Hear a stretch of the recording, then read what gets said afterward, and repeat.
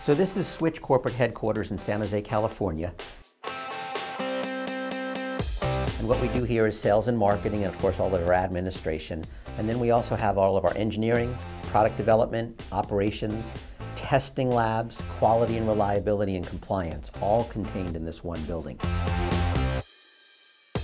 So what we've got here is 3 different lamps. And in the first lamp is a standard incandescent light bulb, standard 60-watt incandescent that we're used to.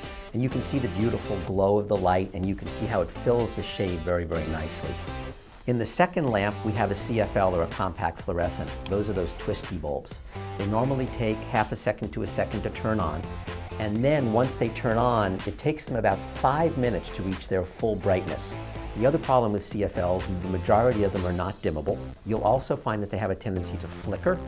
But the biggest concern that we see is that they have mercury in them. And mercury is a contaminant that contaminates the earth, and we're trying to eliminate that. In the third one is our Switch light bulb. It's a Switch 60. It's a 60-watt replacement, and it is identical to an incandescent bulb in terms of the color, in terms of the beautiful room-filling light. So that you actually, if you look at the first one and the third one, you cannot tell the difference between those 2 lamps. They look identical.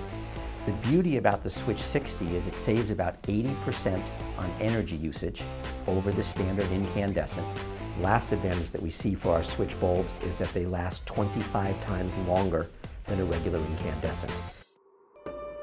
So one of the things that our light bulb has to pass is what's called a drop test. UL requires that the bulb pass a 3-foot drop test onto a hardwood floor.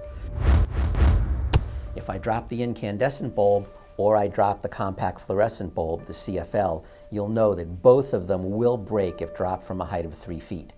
If I drop this one and it breaks, we have a very significant cleanup process because it has mercury in it.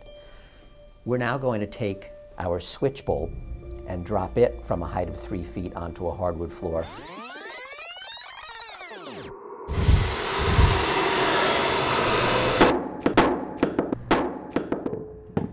And you'll notice that it actually bounces. Very astounding for a standard light bulb.